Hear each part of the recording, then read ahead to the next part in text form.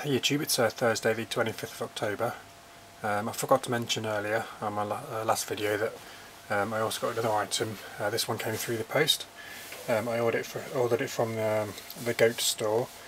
Came from the United States of America, and it's basically a developer's cartridge which you can download homebrew ROMs, etc. onto it and play those, or you can develop your own games.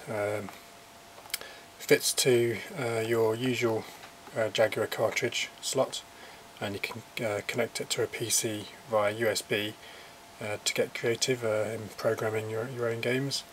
It's got 8 MB of flash, which is, I think it's double the previous versions. This is a version 3 Skunk Board, and this one is a Ghost, hence the white detailing. I've also got a version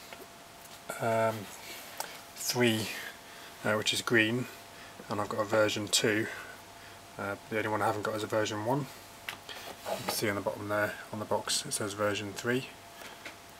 And yeah, it comes with a really nice box, nice and glossy, very professional, and instructions, very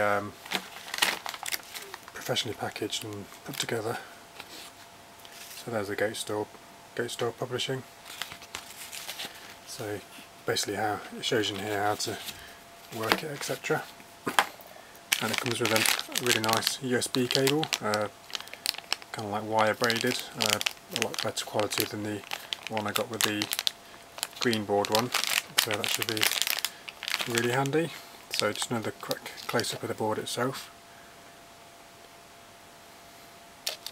So it comes in an anti-static bag.